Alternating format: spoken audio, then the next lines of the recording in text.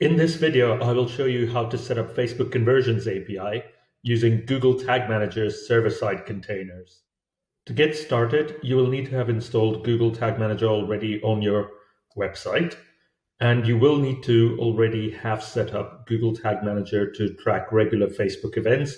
If you haven't already done that, that's a completely separate topic, and I can deal with that later. But for now, we're going to assume that you have a functional web container for Google Tag Manager that tracks all the important Facebook events that you want to be tracking. And we'll also then do the same for the server-side integration using Facebook Conversions API, also known as CAPI. So to get started, you leave your Google Tag Manager web container as it is. Don't touch that for now. You go into your account and create a whole new container. You can call that whatever you want to. Make sure you save it as a server container. Click Create. GTM gives you the option to automatically provision a tagging server or to create a manually provisioned tagging server. It is far easier to do this automatically. The only thing is when you do this, you will need to create a billing account if you don't already have one. If you have one, you can select an existing billing account and then you go ahead and do that. Click the next step.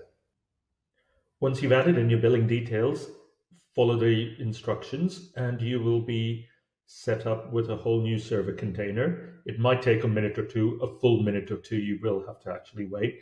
And then it'll provision something that looks exactly like your web container with one small change. That's the presence of something new called clients. We don't need to worry about the clients right now. What we do is go straight into tags and we're going to set up a new tag. We can call it Facebook CAPI. You will find this tag in the community template gallery. It's listed in there as Facebook Conversions API tag. You add it to the workspace. You see the permissions and click add, and it does so. Now what you'll see is it asks you for 3 quick bits of information. You have to put your pixel ID, you have to add an API access token, and you can add a test event code. If you go to your events manager for Facebook, in your settings, you'll see the pixel ID, and then you scroll down to the section which is called Conversions API. You click on this link to generate access token. I'm not going to do that right now, but when you click on it, it'll take a second or two, and then it'll create a long access token. You put both those pieces of information in here. So you put the pixel ID here, you add the API access token in here. You can change your action source to be whatever you want it to be. In all probability, it's going to be website because you're working using Google Tag Manager for your web. And then you can save that. If you want to test your setup, what you will also do is click Test Events in Events Manager, scroll down and copy this test event code, pop that test event code in here, add a trigger. Triggers in Google Tag Manager server-side don't work the exact same way as triggers for the web container. What we instead do is create a new trigger, call it all Facebook events. We will now trigger a custom event where we choose a built-in variable. In this case, we're going to say client name, and you can say it contains or equals GA4. Now, the reason we choose GA4 is because we're going to use Google Analytics 4 as our vehicle to pass information from the web container to the server container. You've got a web container where you're currently getting Facebook pixel events. You're going to also create Facebook server events, pass them from the web container to the server container using GA4 as your conduit of sorts. And then what you'll do is process these via GA4 in the server container and pass them on to Facebook. You can also be fairly intelligent with this, and you can select the sorts of events you want to pass through. So for example, If you set it this way, it might send you a whole lot of GA4 events which you don't want to target. You can actually go into the system and tell it to only trigger on certain specific GA4 or Facebook specific events, such as purchase, add to cart, view content. And that's it. This is literally all the setup you need to do on the new server container. Most of the action actually happens in your web container. So when you're done, you have the Facebook CAPI conversions API tag implemented. You'll see there's a new trigger, which basically fires when your client equals to GA4. If you want, you can add in variables which determine which sorts of events go through and which ones don't. And that's it. The next most important thing that you need to do, and this is the bulk of what the actual work will be, is taking your existing Facebook events and preparing them so that they can also be sent to this server container that you've created to pass on information to Facebook's Conversions API. The simplest way to do this is take your existing Facebook events, copy them, and modify them to go through this new Conversions API. There are a few things that you absolutely have to set up on your web container for Google Tag Manager. The first of those is called the configuration tag. Now, I've already set this up so you can see what it looks like straight off, but for those of you who haven't already, you click New, Tag Configuration, and out here you'll say Google Analytics GA4 configuration tag. You need to put a measurement ID. You can opt to send a page view event automatically, or you can send that separately. We're going to look at the one that I've done. As you can see, I've given it a fairly generic name. I've put a measurement ID, and what I've set in here in the fields is the most important part. Now, you absolutely have to set a transport URL. The transport URL is what determines whether this goes directly to GA4 or if this goes through to your server container. The way you find the transport URL is you go into your server container, you click this ID, and in there, when it's provisioned, you will actually see that there is a something.appspot.com URL.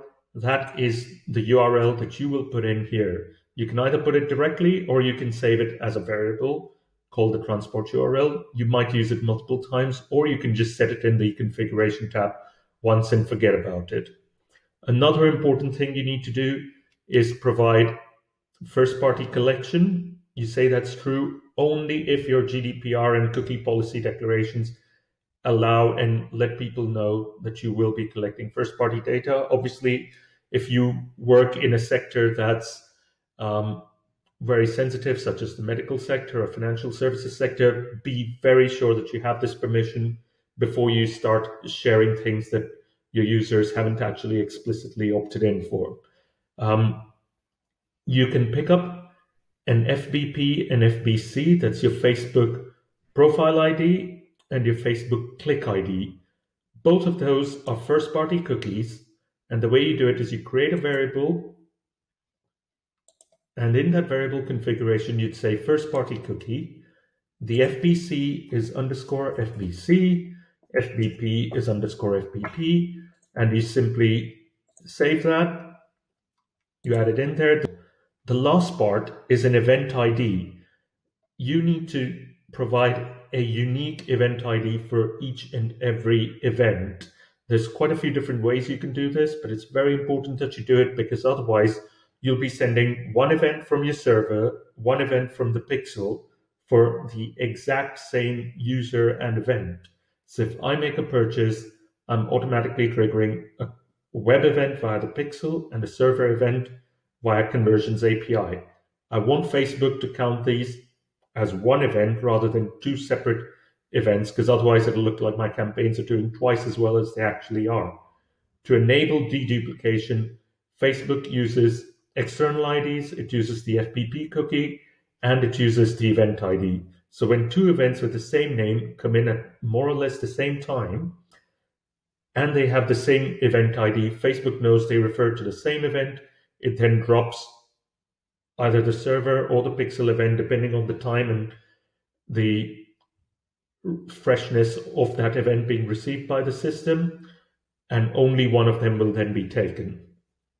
Now, if you're only doing pixel, obviously none of this comes into question. If you're only doing server-side tracking, then you don't need to worry about event IDs because there won't be event duplication. But where you have both of them happening, it is absolutely critical that you remember this step. Once you add all of this information in there, you then put in your trigger. In this case, we say all pages. We can do it on page views, or you can do it on the DOM load, depending on how you're sending your event ID, how you want to measure this. You can even do it on window loaded if you want to make sure that the entire page is loaded before you fire a page view event. That's completely up to you. Setting up your config tag is the equivalent of putting your Facebook base code onto your website.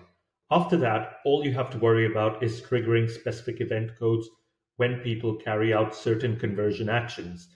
A simple one would be something like the view content event, which happens when people visit a particular content page that's important to your conversion process. What you then do is you create a new tag for GA4.